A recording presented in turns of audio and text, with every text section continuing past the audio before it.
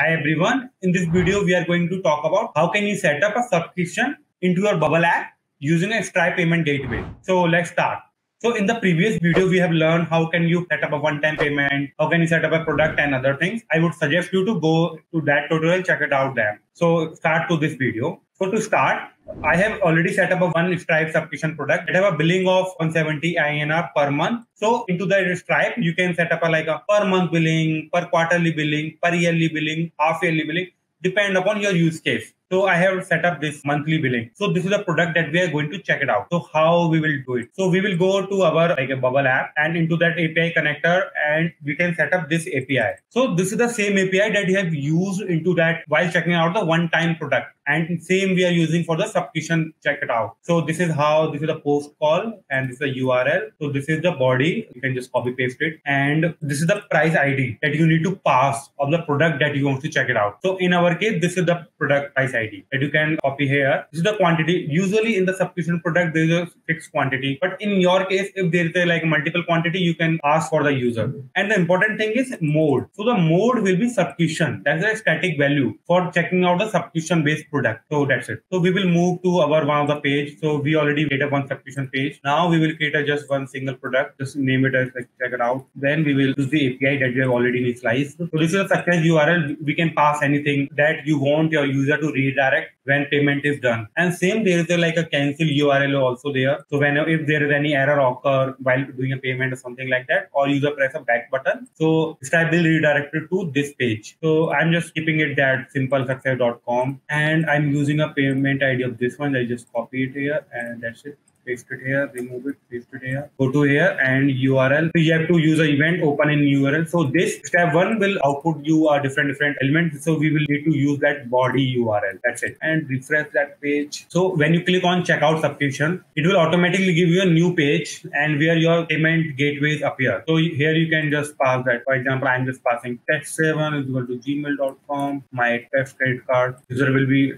test7 and that's it. When you click subscribe, so that payment is done. So if you go into your payment, now test7 will appear. So this is the test7 subscription. So what is done now? So your user is subscribed to this product and automatically each month 170 rupees will deducted from their bank account or credit card, whatever they use it. But the problem is you don't know if this payment is done or not, or you are facing any issue or something like that. So how you will got to know? So you got to know by the webhooks. So webhooks are basically a sort of you can say callbacks that you got to know, okay, any payment is made, any renewals is made or anything on the subscribe. So now we will move to the how you can leverage the webhooks to identify whether the payment is done or not, your renewals is done or not, how you identify. Because on the webhooks, you get a lot of to whom you subscribe. So when you initialize a webhook here, for example, this is the webhook I already have done it. So when you do it, update details. So this is the event to send. I have selected all, but you don't need to do it. So you have to do a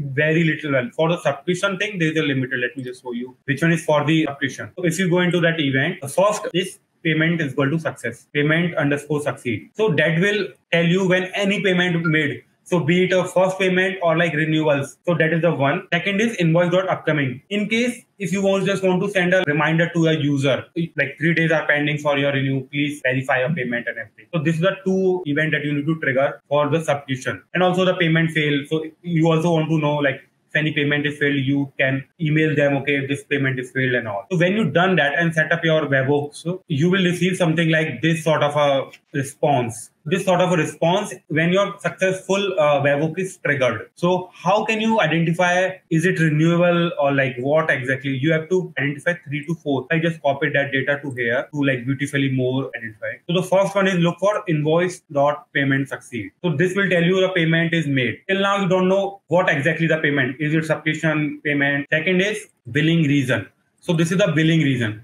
So when the first type payment is made, that is the billing reason is subscription underscore create. But when the renewals happen, it is subscription underscore cycle. So this is the text that you need to check. Third one is type. So if you look for the type of this, so this will come under that data object and it will tell you subscription. So three things you have to look. One is type of webhook. Second is billing reason. Third is type of that data. Okay, this is the subscription that is renewed. Now you have to store that charge ID so that you can look for. This is the charge ID you should store into your DB so that any user asks for the refund or any problem occur, you can directly identify, okay, this is the value. And you can even identify which user is using their account name and plus email ID that you will get into that. So this is a customer email that you will get. So you identify, okay, this user is there and that's what the payment is there. That's how you identify, okay, this is renewal happen or like payment failed happen, so that you can even trigger like a mail to the user. So that's how. I hope that is cleared out. If you have any question, any queries, you can comment it out into the below section or